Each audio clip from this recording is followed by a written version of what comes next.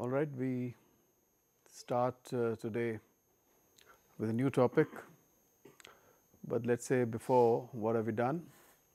Last time we talked about the rheology of printing pastes, which means they are shear thinning and they have a thixotropic property with which the viscosity reduces with shear, but is a reversible process and can come back when the shear forces are removed. And some methods of measuring viscosity of printing paste, rotational viscometers like Brookfield, or a ball fall method and the principle involved in the ball fall method. We will just spend some time today on discharge and resist printing principles. We are not going to be going into recipes and so on and so forth, just some of the principles. So, that helps you to formulate the strategy for doing a discharge printing or a resist printing. So, let us take discharge first. So, the principle is direct printing with discharge paste on a pre-dyed fabric. So, the color on the fabric is called the ground color, and the ground color is to be discharged. The dyeing can be done in any method, by any method, whether it is an exhaust process or a pat dry process, whatever you can use any method as far as dyeing is concerned. So, you can have white discharge, in which case your discharge paste has obviously discharging agent, and maybe it is supported by some other inorganic systems, compounds like zinc oxide, TiO2 or what have you, you can add them. If you look at the color discharge is also possible, but then you have two different types of dyes, one which is dischargeable dye, which is on the fabric, and another color which is called the illuminating color can be added to the discharge paste, which is more resistant to discharge, right. This is the principle. So, the discharging agent, should it be an oxidizing agent or should it be a reducing agent? Because we are quite familiar with bleaching agents, which can in any different conditions can remove colors, that is how we work it out. And reducing agents are the one which will act on a chromophore also to do the reduction. So, let us see, if suppose we have dye which is dischargeable, what it means is that a dye, for example, like an indigo, can get converted to a compound which is called isatin, which is an indole derivative. Now, you can see that the dye is now not exactly the way it looked before, and there is very difficult chance of it to going back to the indigo structure. So, if you can do that, you have no issues, but there may be some difficulties. See, like it says that you are going to be using something like nitric acid and chromic acid, which can give this compound. Or suppose tomorrow you decide to use another bleaching agent like hydrogen peroxide or nitrite, it is possible that you can get this. So, what are the difficulties? The difficulties will be that you cannot guarantee that the fabric is not going to be damaged. So, that is one major problem if you want to go by the oxidation route. So, although if we logically look, oxidation could have been a better route, because when you after discharge printing you leave the garments in whichever way they want, the general environment is an oxidizing environment. So, you do not have any danger of it getting back to its original color. But if you go by a reduction route and let us say some interesting things happen, then they can go back to the oxidized state, because there is an oxidization possible in this environment. And you know that the wet dyes are generally oxidized in air also. You can oxidize chemically also, but you oxidize in air as well. And so, theoretically speaking, by reducing a dye, there may be a possibility of its coming back during use. May not be exactly in the same quantities, but if white starts becoming greenish, yellowish with time, you may not like it, all right. So, but still we prefer reduction as a process. Let us see, if the same dye, that means the indigo, is reduced. So, we know that you can make a leuco dye. Now, this leuco dye theoretically has at every opportunity it can go back to this structure. So, this difficulty remains. So, what do we do? Some suggestions could be that if this thing can be oxidized, then what can we do? So, that is one important part.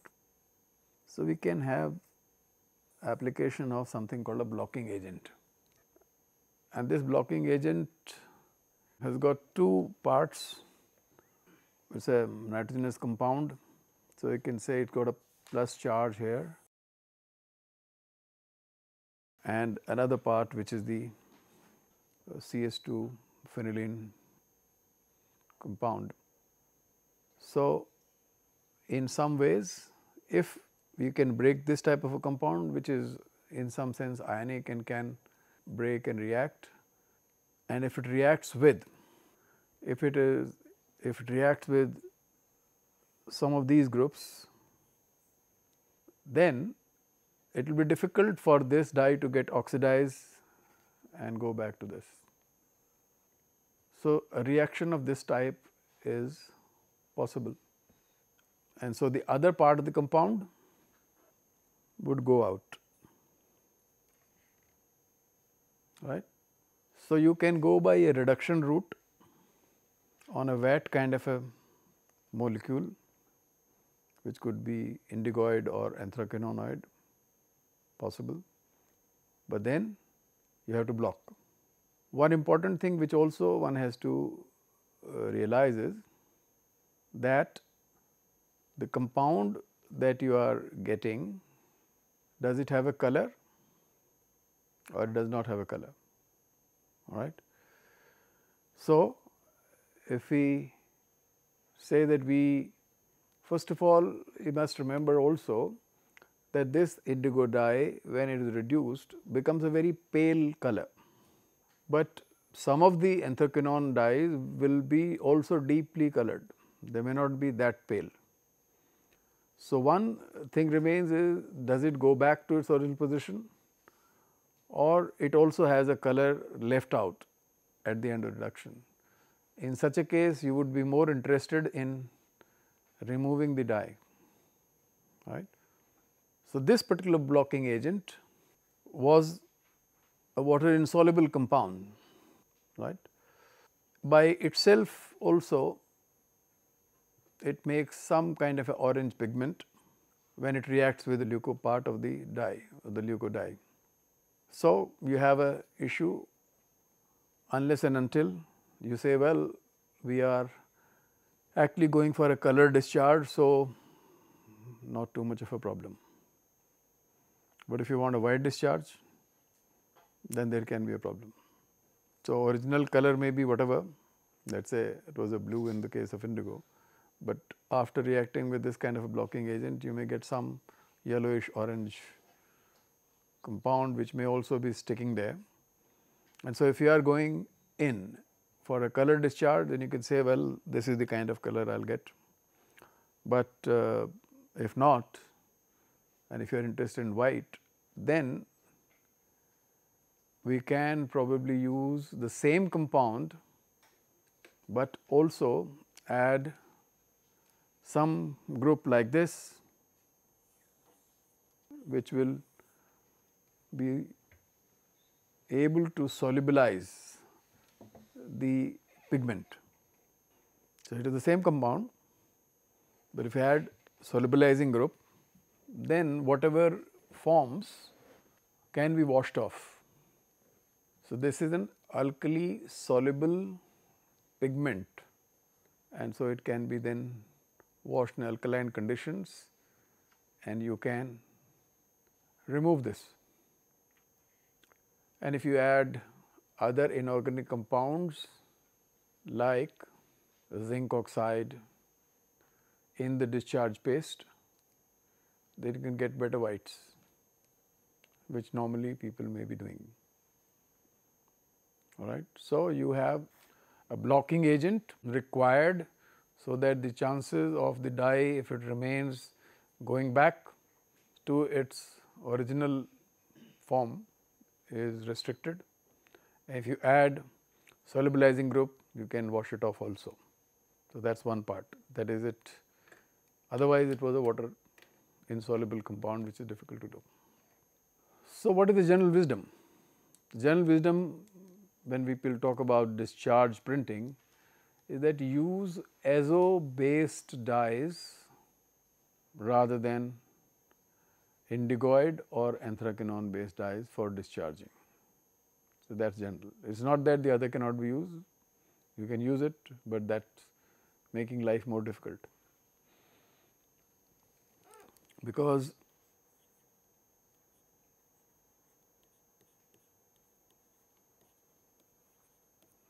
if this type of a azo dye is with us, then this can be reduced, let us say in a reduction environment, and you will get amines.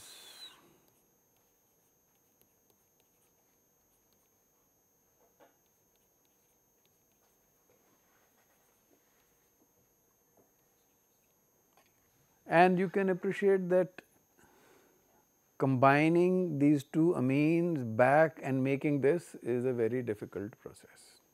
All right. So, if you are using azo based dyes and using a reduction environment, then it will be very difficult for somebody to just oxidize it in a manner that it actually goes and makes an azo group. For making an azo group, what you require is a whole diazotization and then coupling with a naphthol, then only you can get back to that. So, if you have an azo dyes, you have easy way to discharge and absolutely a confident way of looking that it is not going to go back to its own structure, and so you will never get back the original color. So, it will be just thing. If it can be washed, very good. Even if it cannot be washed, it will still not give you a problem, right. That means the basic chromophore has been destroyed. If it is a mono azo dye, then one will be destroyed. If it is a disazo or multiple azo groups are there, all of them will get destroyed. There is nothing like a thing, and if it becomes a smaller molecule, it can be washed off also. And the discharging or dischargeability of this group is much higher, and that means if you want to use a color discharge, then you can use the other groups which are not easily dischargeable, and then together they will get you. So, azo based dyes are the best as far as the discharge printing is concerned. Some examples. So, like the structure we make. So, what around the azo group, the R could be aromatic, and if it is an aromatic group, there can be many other possibilities at the ortho positions, on a para position, of combination of various kinds of groups, which could be larger groups, like a group of this type, large group, or a small group. Here also you can have any type of group, but for example, if a group like this where you have two chlorines at the ortho positions, it has been seen that the dischargeability of such type of dye is high, and so that means people will talking about making a molecule of one type or the other and check up which is dischargeable, more dischargeable or less dischargeable. The one which is a dischargeability of, let us say, on a 1 to 5 scale 5, that generally very good for the ground, maybe 4 to 5 also can work for the ground, but if the dischargeability is towards 2 or 1, then you can use those type of dyes as illuminating colors, right. In this case, the difference between from the previous one is that there are two nitro groups in one and one nitro group in the other. There is one halogen chlorine. So, between the two dyes, which one do you think is going to be more dischargeable? If there are two nitro groups, it becomes more difficult to discharge despite one halogen. So, it is a relative, a bit of a steric conditions also are created here, and so this dye compared to this structure will be more dischargeable. These dyes, if somebody wants to know which kind of class they belong to, direct, reactive, acid, disperse. There is no anionic group here, there is no reactive group here, and so if the X is another nitro, another CH2, another CH3, so this will be more close to dispersed dyes.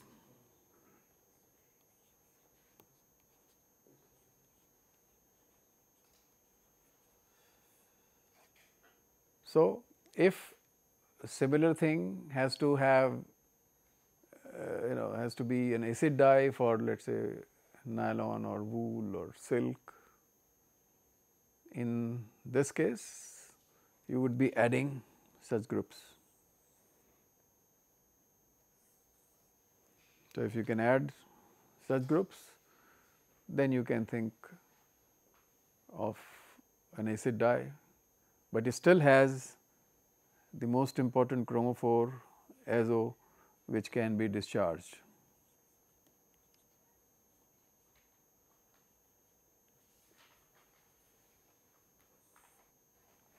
So, this is some interesting lesson that we have. When we talk about dischargeable reactives, generally azo groups may not be found in most of the reactive dyes, but if there is an azo group, yes, you can break that. But from the reactive group point of view, people prefer vinyl sulfone based reactive dyes, because if there is no azo group like in this dye, there is no azo group, it is a reactive blue.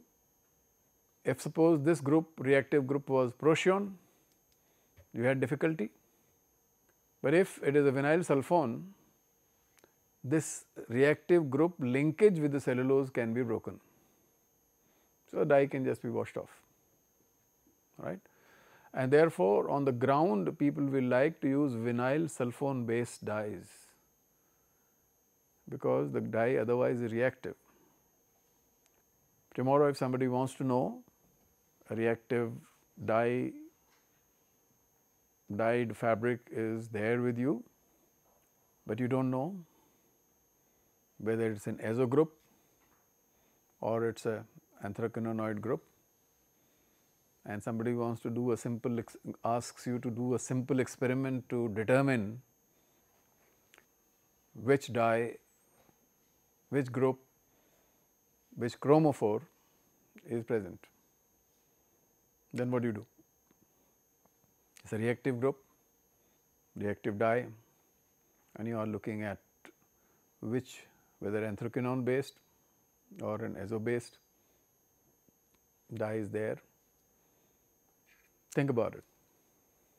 So, this is an example of the reactive dye with an azo group, and this is also bifunctional reactive dye. So, theoretically it is possible that you can have a breakdown here. So, in case instead of vinyl sulfone group you had a trichlorotriazine, dichloro or a monochlorotriazine, it can still be reduced, right.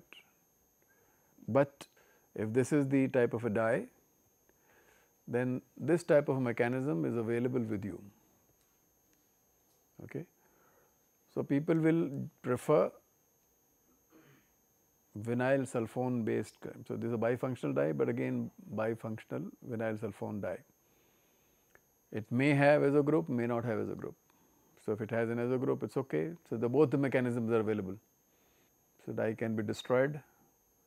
In the other case, the reactive group can be broken, and then you can still have clear discharging possibilities. On the other hand, if you look at the discharge resistant dyes, they definitely should not be azo, should not be azo, that is one. But they can be anthraquinonoid, phthalocyanine, triphenyl methane, which are could be cationic dyes based on what fabric dye combination we are using. So, some of the structures can be of this type. So, they will be discharge resistant dyes. Among the reducing agents, we have been using for the wet dyeing, for example, sulfoxylate formaldehyde based reactive reducing agents, but they have to be for printing, they have to be stabilized. So, they could be instead of sodium salt, they could be zinc salt. Some people talked about calcium salt also, but zinc is popular. So, therefore, be some stabilized, because during this paste which is going to be stored for a long time, the reaction should not take place. This reaction should take place only when you are doing fixation and going for steaming or baking, where this must act. In steaming conditions, an important thing also happens is that the whole environment around that can also become reducing environment. So, the ground where you do not want the discharge to take place, around that also something can happen. So, people sometimes use mild oxidizing agent, all right, a resist salt. Have you heard of that? So, you may use a resist salt to counter the general reducing environment and make sure the other colors are not affected. In some cases, people use thiourea dioxide also. In some protein like silk discharge printing, you may like to use stannous chloride also. So, one has to do the discharge printing with little more care whenever you are using protein fibers, but you can do this. Synthetic fibers also, like polyester for example, you want to discharge, it is not easy to discharge. The most of our agents are working in aqueous medium, and polyester being polyester, and dye goes inside, and then reducing agent can work on the surface, but difficult for it to penetrate so much, and so the results normally are not so good. You can't compare, I mean generally the all hydrophilic fibers, cotton, viscose, silk, nylon, their results are better, and polyester is difficult. So, there is another style which is typical for hydrophobic fibers, which is called a discharge resist style. What it means basically is that the fabric has not been dyed and fixed. So, in the earlier case what we said that you can dye either by exhaust method or you can dye by pad cure method, pad thermosol method, and then want to do this. Let us say you do pad thermosol for polyester and want to do discharge, it is tough. So, one of the things which people have said is do not fix the dye, that you can pad the fabric with whatever dye that you want on a ground, dry it and then print, dry, fix. So, you pad with dischargeable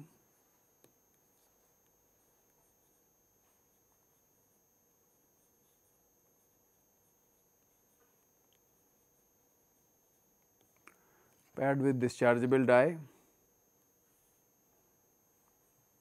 then dry, just dry, not fix, then print, discharge paste,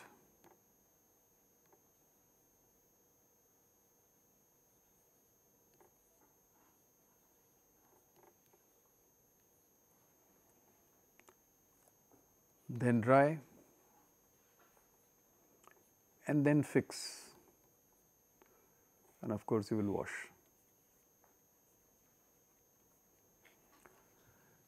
Now, what happens is that because it has not been fixed and there is a discharge paste, which means it is got discharging agent. So, it is like a resist, not allowing it the dye to be there, but it is a resist because of this, and the discharge because the color is all over which is being discharged. All right. So, even if there is a color here at this point where you have put a paste, this is the design where there is a discharge paste. Here the dye is going to be discharged before it has been fixed. So, that is how people have handled the difficulty levels in the polyester. So, you do not allow the dye to diffuse at all. So, much before the dye has diffused, it has not diffused here. So, during the fixation process, the one which is here will get discharged anyway and will become a different kind of product maybe, and then it will not be washed. It can be washed and you can remove that, and so we call this as a discharge resist style of printing, right. So, it is an interesting style, it has got combination of both. So, something on resist printing, again just little principles. How is it different? Is it in the end results? The end results in some cases may be different, but most of it may be similar, because in this case the advantage that you have is that you are not allowing the fixation to take place. So, that way finer prints, fine lines, etc., you can do with the resist printing. In the process, of course, there is a difference.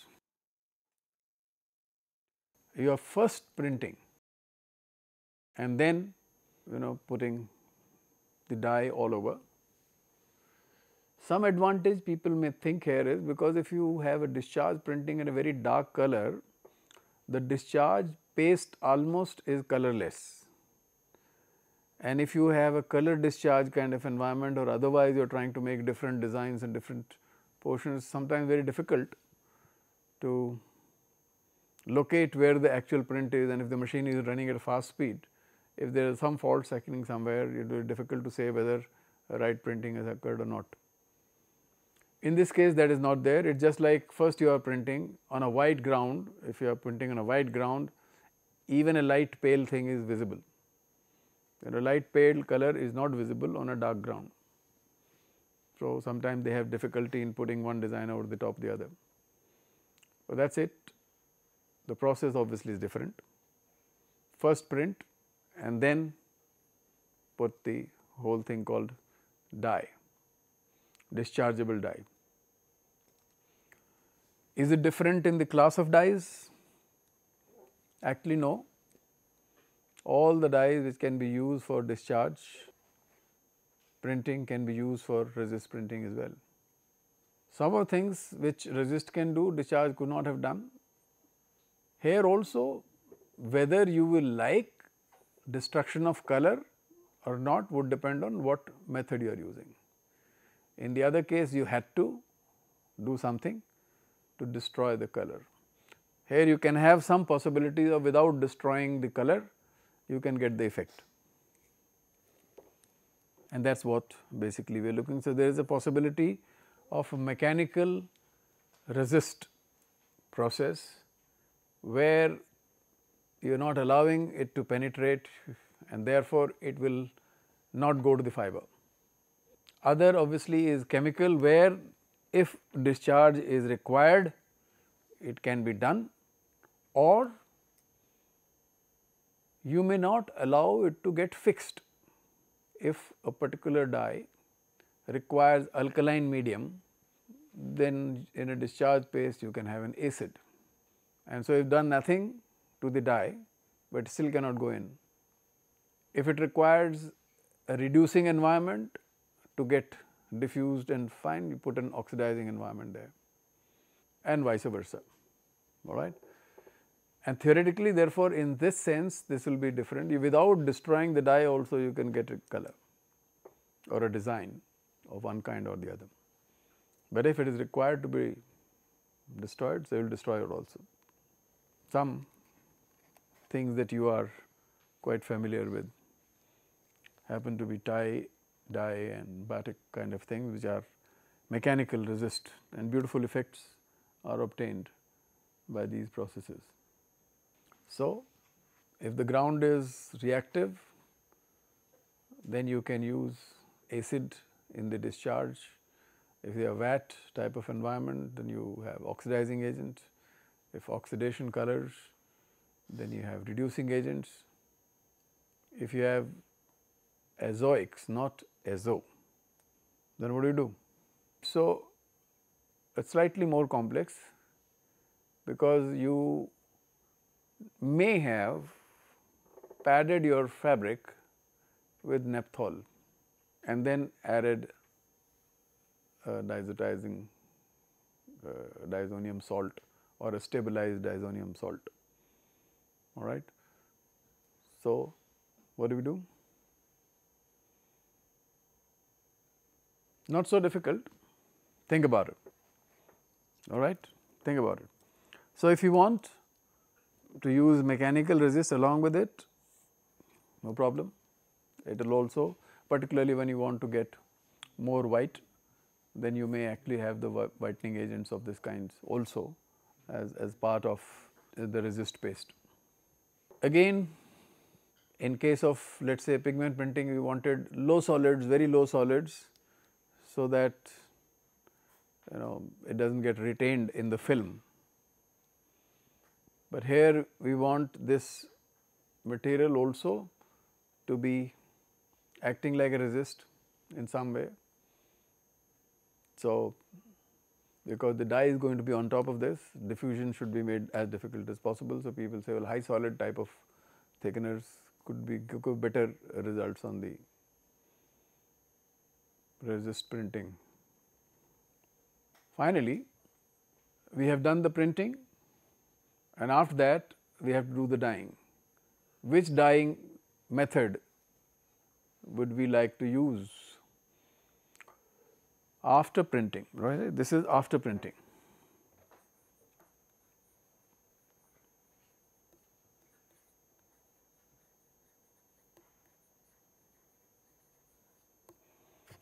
So, we have done the printing, drying,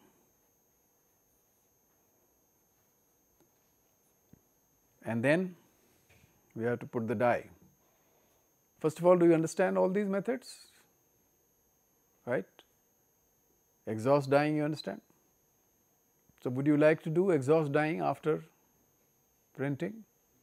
So, this is not the method which can be used. Dip nip padding can you use? No? So, this also cannot be used. Nip padding, what is a nip padding? So, the fabric is not dipping, but it is just in the nip. For example, you can have one roller, another roller, and the roller may be dipping. You can have a, it's like kiss roll technique, and then the fabric goes like this, a printed fabric, and then whatever dye that you want to put is goes onto the fabric, and then you for dry and fix. That is nip padding. So, dye is still in solution, right. So, you can use whatever you want to use. The other method is overprinting. So, this can be used, people use. Overprinting is, that means if you have a roller printing machine, then after printing the final color, which is a dischargeable paste, is being put on the surface by a roller which has engraving all over. Or if you are going for a screen printing, then you have a blank screen with which you can print. And this would mean that the first print will not be destroyed. That means theoretically you print the design, follow it in a rotary print by a blank print, and then just go through, and you will get something interesting after drying and fixing. So, to get the best results, overprinting is the technique in the resist system. Why are the first two methods not printed? Exhaust means there is going to be agitation in solution, while you have just printed and you just dried and you are hoping that the print, whichever the print, remains in the position in which the design is.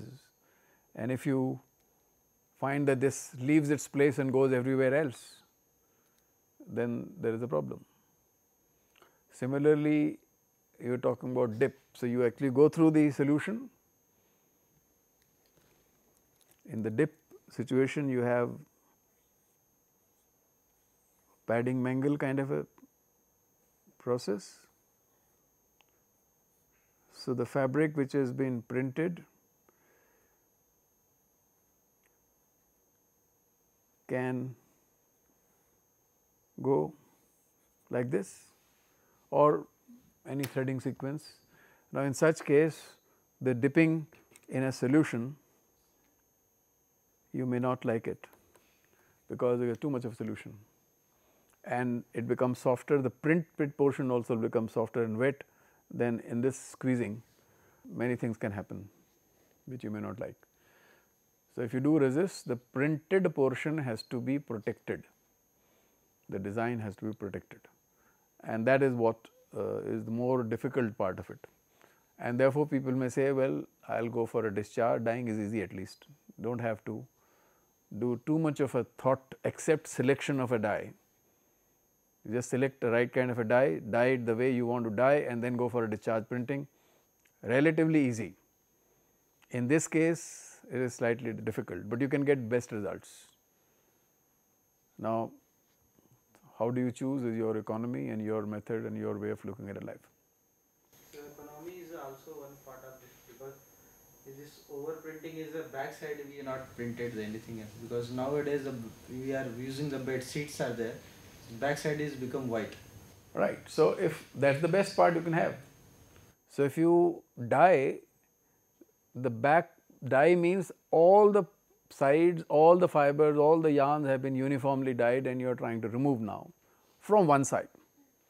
Now, in other cases that you have printed everything, but in a different way. Theoretically, somebody can say, well, that is very nice thing, I will directly do a direct printing also, a big blotch, the small blotch, everything else I will print, but compared to that the resist will be a better idea. It can be done continuously also. So, I think we stop here, and what we have learnt is that azo based dyes are better for the ground. In case of reactive dyes, you may like to go for vinyl sulfone based dyes.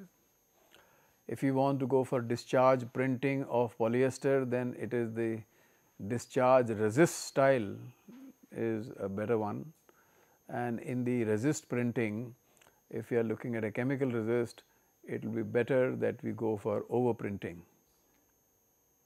That would probably give the sharper designs at the end of the day. Thank you.